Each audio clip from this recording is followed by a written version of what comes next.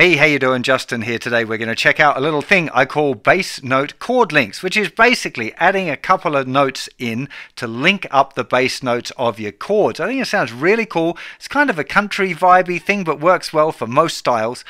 The trick really is to find two bass notes that are going to link from one chord to the other, and we put them on beats 3 and 4 going into the new chord. Now, there are no real set rules here, but there are some common patterns. So what I'm going to do is start by taking you through the common patterns, explain a little bit about what's going on and how it works, and then I would encourage you to have a go at trying to make up some of your own as well. So let's get to a close-up and check it out.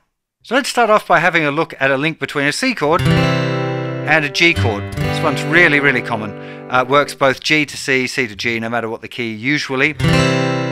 Now there's the C. The bass note run is going to go C to B to A to G. So it's going following down the C major scale or the G major scale, depending on which way you want to look at it. It's the same note. So we'd have C for a whole bar. 1, 2, 3, 4, 1, 3, 4. Same on the way back up. 3, 4, 1. 3, 4, 1, 2, 4, 1, 2, 3, 4, 1.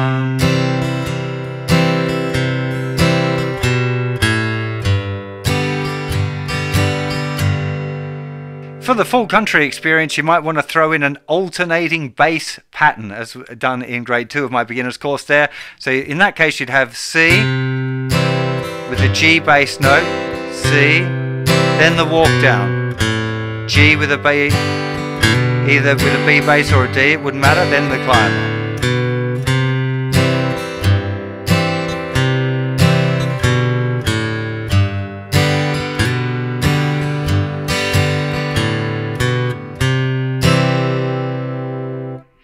Now that particular C to G thing really is common. You'll hear it a whole lot. I am putting it a slightly country slant on it because it's nice and slow, easier to work with, but it does work in loads of different styles at loads of different tempos. Have an explore and see what you can find. So let's now have a look at another common movement going from A to D. Now the link from the A needs a little bit more movement with the hand there. We're having A, B, C sharp, D. Works down as well. 1, 2, 3, 4, 1, 2, 3, 4, 1, 3, 4, 1, 2, 3, 4, 1, 2, 3, 4, 1.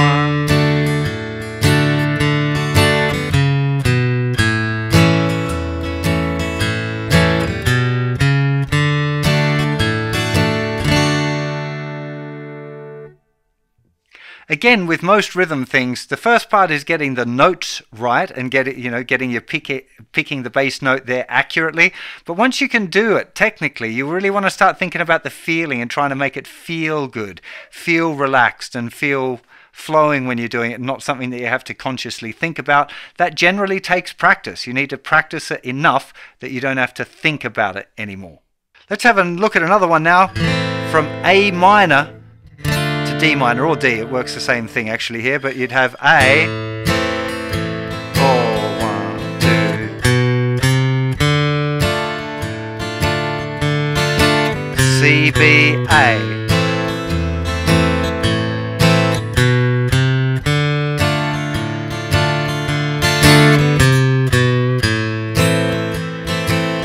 If you take it away, still sounds cool. I'm not saying you shouldn't just keep it simple. Sometimes simple is real good. It just gives it that nice little kind of movement, especially when you're playing on your own.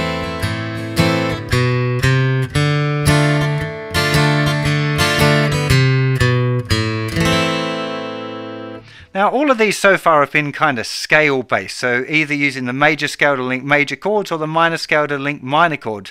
But you will find sometimes that there's either the chords are too close together or there's some other reason why the scale-wise steps won't work.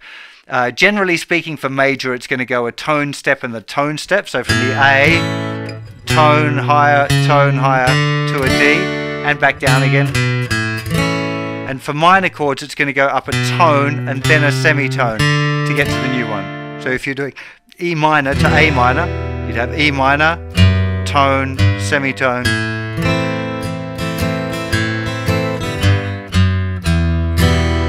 Okay, generally speaking. But if you've got a chord, say C to A, either major or minor, there's not enough notes there. If you go there to A, you missed it. You have to use a chromatic. Okay, which is introducing a note that's not in the scale, but because of the flow of it, it's going to work great still. So might have C, B, B flat, A.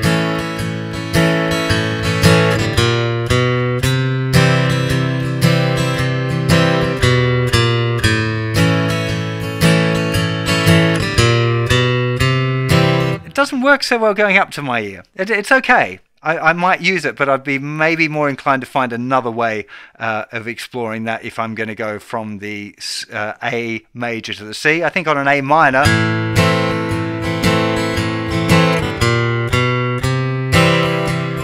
still sounds a little bit odd. Going down, it seems to work great. I think it's because the chromatic note is on strong beat when you go up. It's landing on beat 3, which is the second strongest beat in the bar. Beat 1 is the strongest, beat 3 is the next strongest. Whereas when you're descending, it's going 3, 4, which is the weakest beat of the bar. So you kind of covers it a little bit more. But again, there's going to be times where that will work, and you've got to use your ear to figure this out. And these are just examples of things to try out, but I would definitely encourage you to explore other variations or other ways of doing this stuff. Couple more just that I think you might find particularly helpful. Going to the chord F. It's always a little bit of a funny one. You can use a chromatic, so if you're going C to F, you can go G, F sharp to F.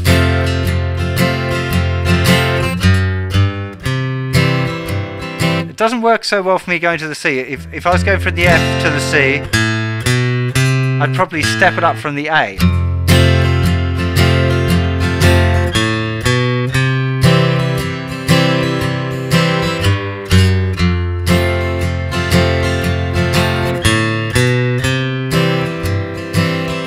Or,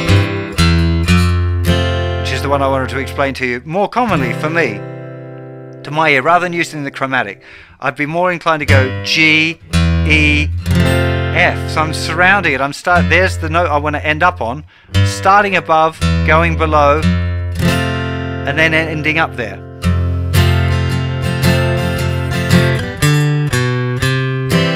I just did it from the C, above, below, to the chord. D, that was there, above the C, below the C, to the C.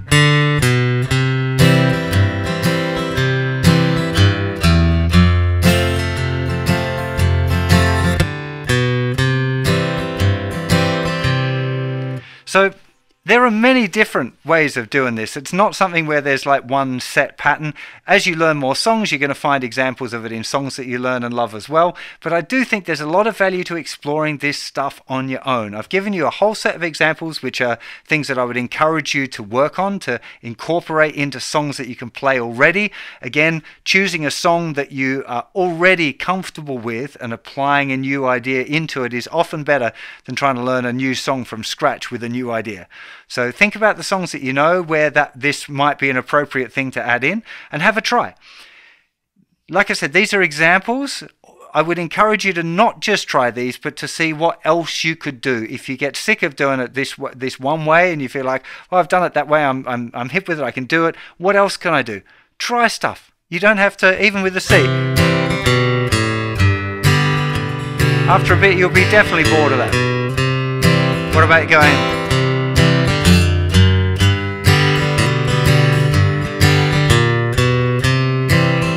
So I'm changing, instead of A, I'm doing a little chromatic run, or a descending. Yeah. Made a pretty funny fingering decision there, but anyway. there's no rule here. You can just try stuff, and sometimes you're going to go, wow, that was amazing. Other times you go, meh. And when you go, meh, you just don't do it again. And when you go, oh, that was amazing, maybe make a note of it somewhere so that you know that you've got a new trick in your bag. You might find it even it's the kind of thing that can inspire whole songs. If you explore this sort of stuff, you just go, oh, that's an interesting idea. It just prick your ears up and you go, whoa, hang on, that's a cool thing. I want to explore more of that and see if there's a song living in there. So, small idea, big consequences, really useful, nice way of spicing up your playing. If you've got any questions, do let me know in the comments. Of course, I check the ones on the website a little bit more frequently, so do ask it in over there. You'll find tabs, of course, on the website as well as a PDF sheet with these examples on it if you find that a helpful thing to have in front of you.